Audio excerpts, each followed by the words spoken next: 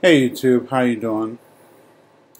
So, I just about to hit the sack, but I just wanted to make a quick video. This past week's events have just really,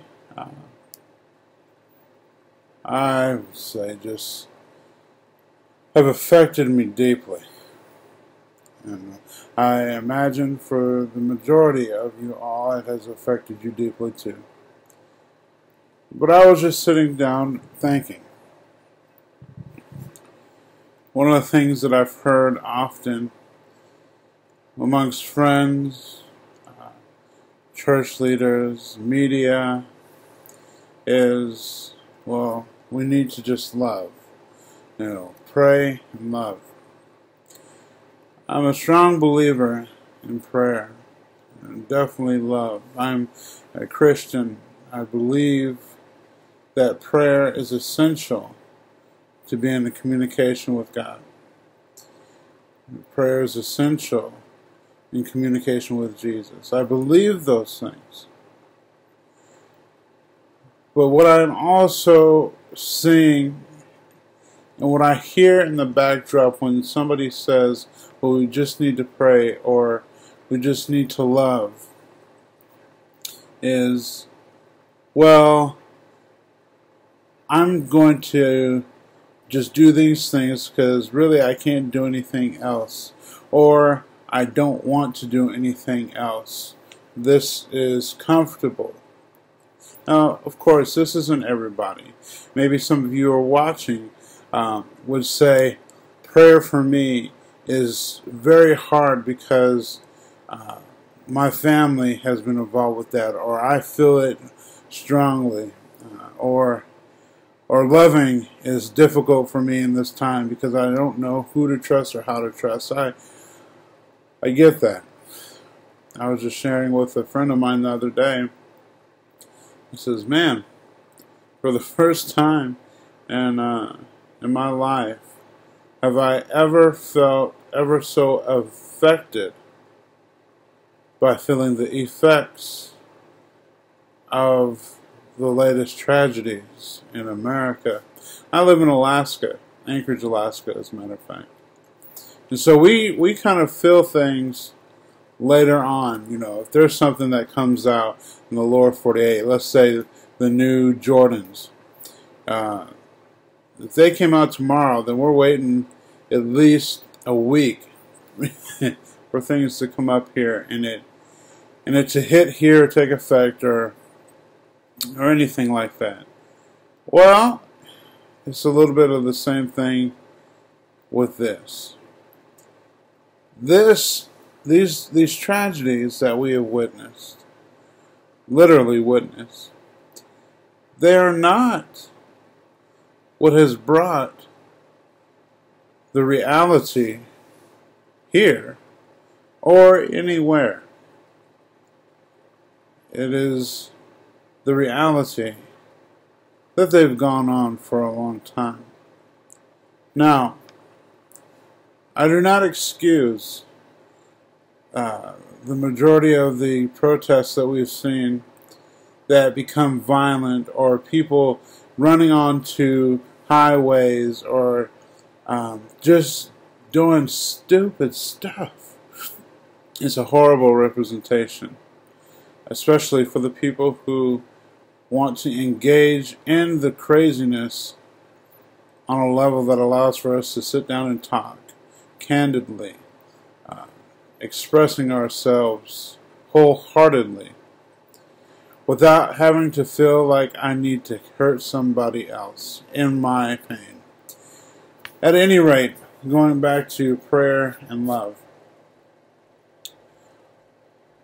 I believe that while prayer is essential, like I said, and loving is essential, like I said, those should not be excuses for us not to act or to get involved on a deeper level. I'm not sure what that looks like for you, but just using it as a cloak to not engage people of all nationality, colors, and backgrounds, how to engage in the culture, engage in the time that we're in, engage with our minds and with our hearts. How do we come together as people first, valuing humanity?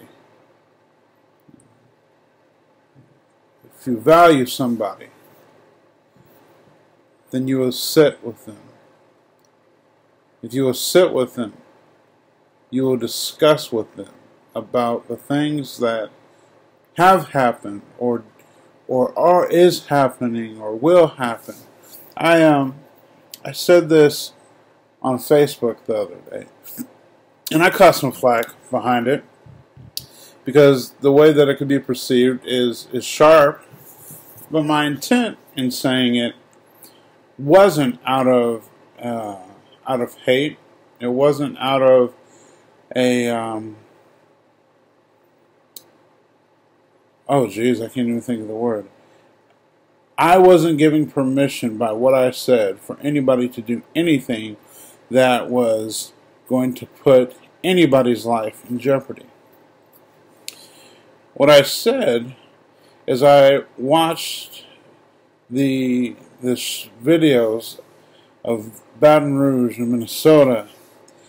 I was deeply saddened, and I thought about all the things that we have seen up to this point, and so I said, if you know anybody who is in law enforcement, it would be a good thing if you were to tell them to find another career path. The reason why I said it was, there is something coming that is huge. This is a boiling point where it's going to tip over, and there's no good and there's no bad. It's just all horrific, tragic. The next day that I had said this, Texas had happened, where the sniper was picking off these police officers.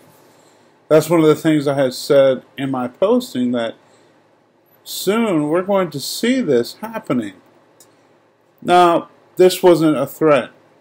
At least that's not what I meant it to be. There was people that got upset that I put it, and some people were glad.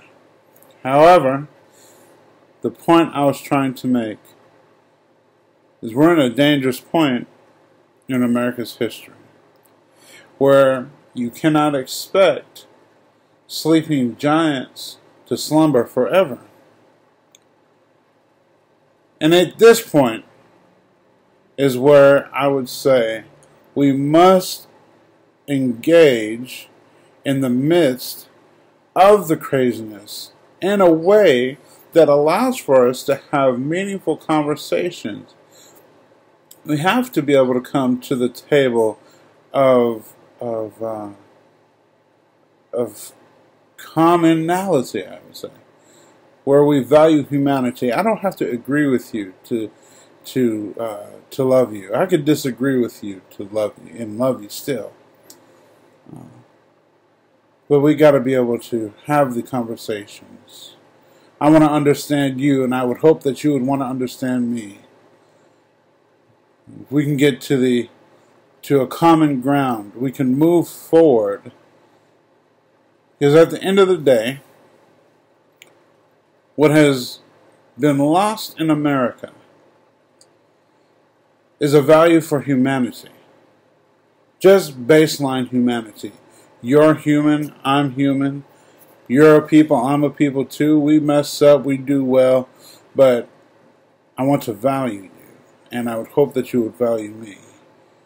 This is the thing that needs to be valued, or I mean, at least modeled. How do we value and how do we love well, not in just passing, but how do we engage in love with each other that is meaningful and brings hope and searches for solution with each other. Thank you very much, and I hope you have a good day. Talk to you later.